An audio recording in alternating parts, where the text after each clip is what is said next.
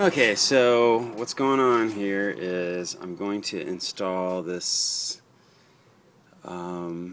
SAS, or secondary air injection system valve bypass, onto my car.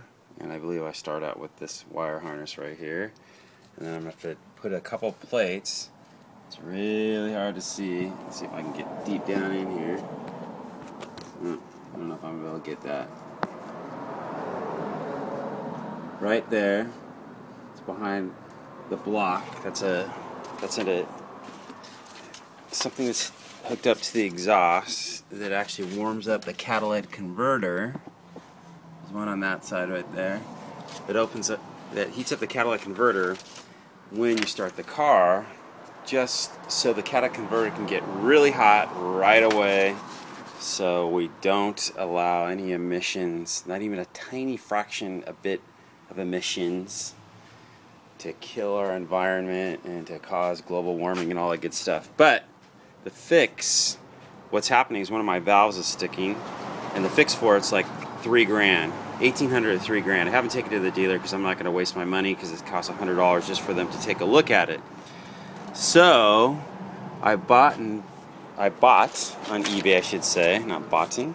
I bought the solution, this secondary air system bypass module with plates that I'm going to install, and that's why I'm making this movie. So to maybe help you out, because there's no movies out there when I looked to see if there's any install movies. So one of the errors I'm getting is the P1441, and it's saying that one of the air injection system switching valves, number 2, is stuck open. I get a couple of those errors. I was getting another error. It was like, I think it was a P2441, but that's not coming on anymore since I cleared the codes. But this keeps coming on when I first start the engine when it's cold. And so this fix will work with this problem. So the first step, it says in the instructions, is to locate the air temperature mass airflow sensor, usually located at the left of the engine compartment on the air box. So here's the air box. If you're looking straight at the engine, there it is right there. And I believe this is the wire harness right here that I need to tap into. So I'm probably just going to unplug that and pull this off, and this is where I'm going to do my work. Then I'm going to mount the sensor probably right back here. I'll clean it off really good and mount it right there. So, and try to keep it way back there so it doesn't look like I'm trying to hide anything. And the reason why I kind of want to hide it, though, is because I believe that if you get an inspector for smog, if they can tell there's something's been modified, then they will give you, or they won't pass your smog. This should help. This should actually pass smog with no problem with the sensor installed, because there will be no check lights on, and by the time I get to getting this checked by the smog checked here in California, the car should be already warmed up, and I should not be having any kind of problems with the catalytic converter and so forth. Besides, once again, this is just a valve to shut off the exhaust to the catalytic converter. I'm sorry, it shuts it off once the catalytic converter gets hot enough. So that's all it's doing, is just getting it hot sooner. And so, you know, it's not going to cause any performance problems. It will stop the performance problems you have when all the codes come on, because then it just goes into drag mode, or whatever they call it. Just you know, won't take off or anything. I went ahead and went out and bought a 1/4 inch deep socket 10mm for those rear, where those plates are going to go on the back where the exhaust is, because it's not easy to loosen those things up. And this worked really well with this little tiny ratchet, and this 10mm deep socket worked good. But I had to go out and buy it, so I would try to get this before you go out and before you start trying this, installing this. Okay, so here's my wiring harness. I got all the wires, all the tape stripped off it. Here's the actual wire cover here that I'll put back on. I went ahead and left this plug so I can plug it back right there, attach it back there. And I'm going to go ahead and plug in all the wires on here. So here's how the unit came. It came in a priority mail box because I went ahead and did priority mail. Cost me $30. I bought this on eBay. And here's the plates. They're all covered up right now, but you can kind of see them. There they are. And here's the actual unit here. I'm going to go ahead and mount that. I cleaned this area off right there with some acetone. And here is the wire. This goes to the starting relay when the car comes on. So we'll put that in too later on. I want to make this look as factory as possible. So what I did is I went ahead on the unit. See, I mounted the unit there. I taped the wires with black electrical tape. And when I run it in the wiring harness, so that way you can't really tell that it looks different. That's the whole idea. So it's not noticeable. This will get all dusty and everything like the rest of the engine, and hopefully nobody will ever notice that I installed this. How it's looking so far. I just kind of ran it through there. I went ahead and mounted that just so you could see what it's going to turn out like. And here's my wires here that I'm going to connect to this wires here.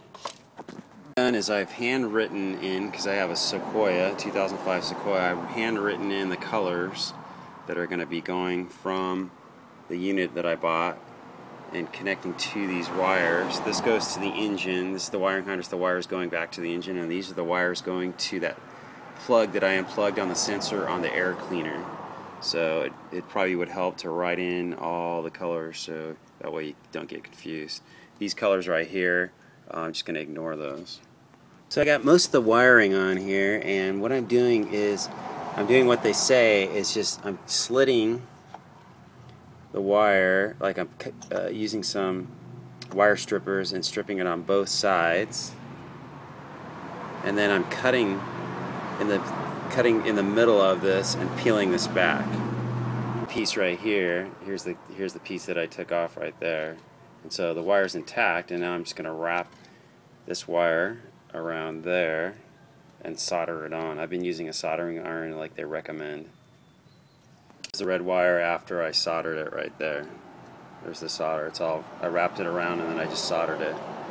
And now I'll just use electrical tape and tape it up. Time to hook up the starter wire that you need to have hooked up to the device. And so I'm just going to pop this out. This is relays and fuses, and I'm going to flip this over, and here's the diagram. It's just like the one in the sheet, the instructions he gives you, and this is the relay that I got to pull out and figure out what wire, what plug or prong to hook up the purple wire to. So I'll pull that out, and then we'll see what wire we need to use. So what I did is, here's the relay here, and I believe this is the prong, because it's the same one, same layout as the one in the instructions. So I'm going to just try it. What I'm going to do is I'm going to do opposite of what they said. I'm just going to go ahead and connect the wire, not connected to the unit, but just the wire's really long. I'll just check it. I'll turn the ignition on and check it with the test light to make sure that it's the correct wire. And what I did is I drilled a hole with my cordless drill. Instead of they suggest that you run it through the bottom with all the other wires, but I just went ahead and drilled a hole on the side like that. It's kind of hard to see. Yeah, it's pretty good right there. And that's how I got the wire in there. So we'll check out the wire in a minute here. Here's the test light here. I got a test light right there. That's hooked up to ground under my dash, and this is the wire coming from that fuse relay box. And so here, I'm going to set this down on my lap right here, on my leg, and we'll see if this is the right wire that they're wanting us to use. It should go.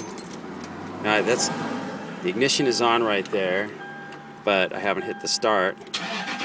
There it goes. See that? It lit up when I started it up, and I believe that's what we want.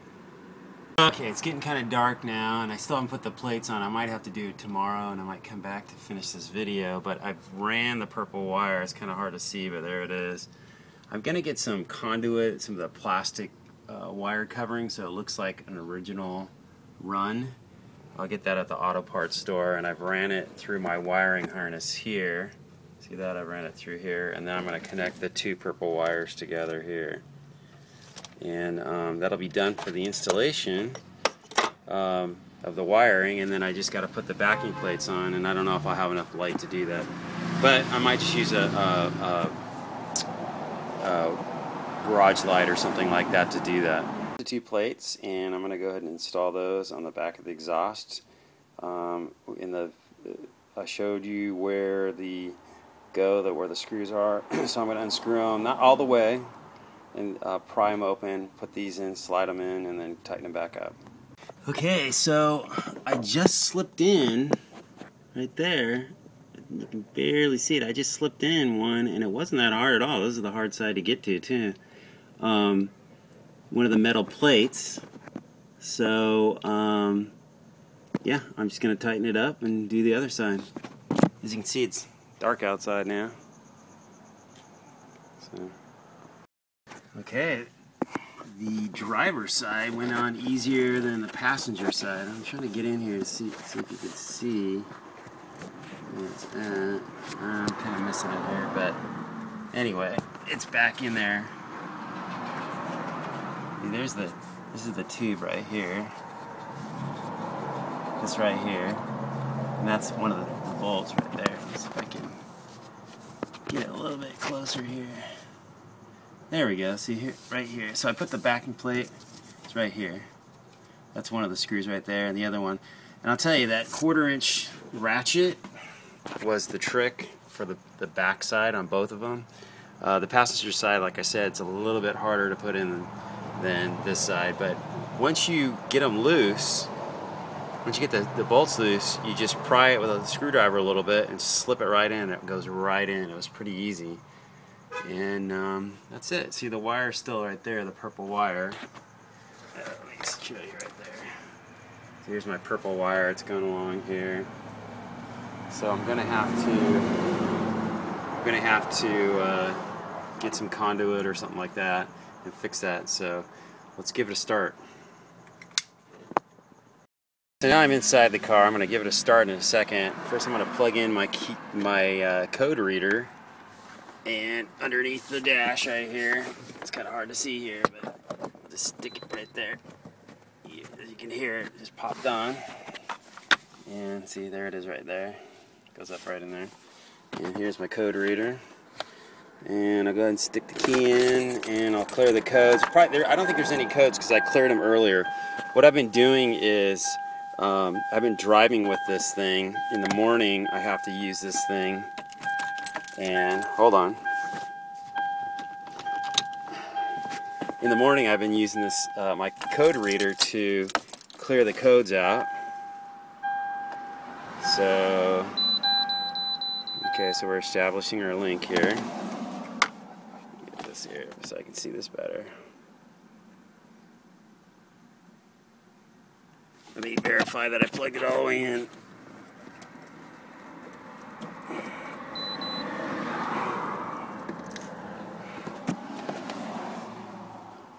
Okay, see, it's saying, okay, there we go. Okay, now we have a P113, so let's just clear this. This might be what they're saying that might come up. So I'm going to go ahead and, it says 104. Let's check out what the other ones are.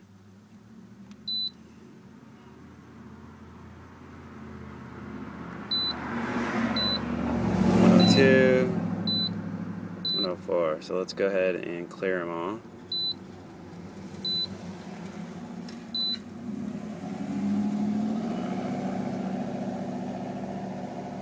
Okay, so it says erase was successful, so let's shut it off. Turn it back on again, the ignition. See what it says. See if there's anything. I don't see anything. Let's see. Turn it on again. I'm going to shut my reader off. Okay, let's try it one more time.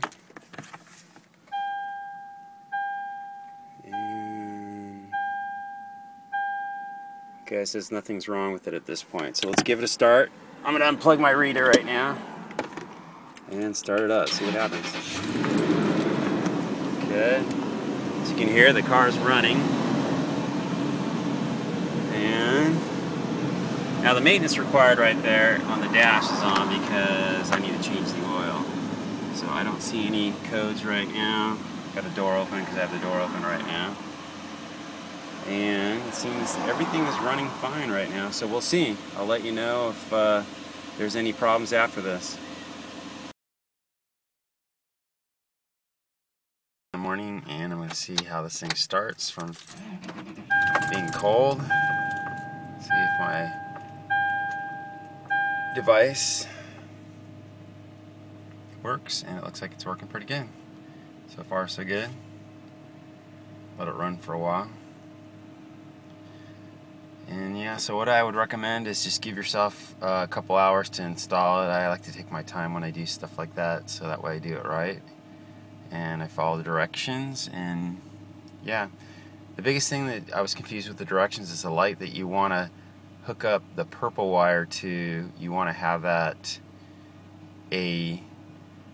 it's going to be a positive, so you can use a test light on connected to any ground, and it's got to be a positive that just comes on for a second, or when you crank the starter, and then when you let up cranking the starter and the car starts, it shuts off again. So that's the purple wire. That's one thing I didn't really understand. I emailed the Paul, the guy that I got the unit from, and that's what he had mentioned, or he said when I emailed him. But yeah, I didn't know that before I got started. So anyway, this is what the final install looks like.